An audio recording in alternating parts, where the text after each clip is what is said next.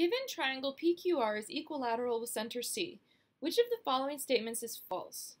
Alright, so here we have a series of right triangles that are all congruent to each other. So we have 1, 2, 3, 4, 5, 6. We see that the short leg is A, the long leg is 8, so we can fill that in here. 8, 8, 8, and 8. And the hypotenuse is 2A. So 2A is here as well, and 2A is here as well. We know that this angle here is 60 degrees since we have 6 central angles. So 360 divided by 6 is 60 degrees, which makes this angle 30 degrees since this is a 30, 60, 90 triangle. So let's get started. The measure of angle TQC here equals 30 degrees? Yes, it is. So that is true. A equals 8 times the square root of 3. Well, let's see. The ratio of a short leg to a long leg in a 30, 60, 90 triangle is A to A times the square root of 3. We know the long leg equals 8. So if we divide both sides by the square root of 3, we get A equals 8 times the square root of, over the square root of 3.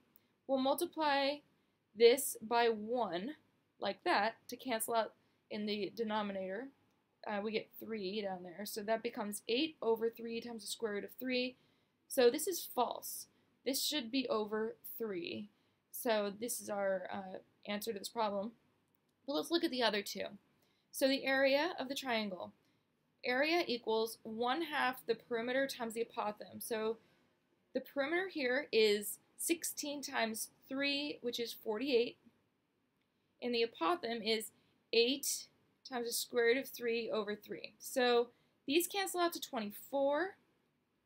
And then we have over 3 times 8 times the square root of 3. This cancels out to 8. So 8 times 8 is 64 times the square root of 3. So is this equal to 64 times the square root of 3?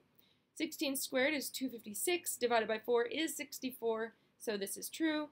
And here you can see that PC is 2A, CT is A, that is a 2-to-1 ratio, so that is also true. The answer to this problem is B.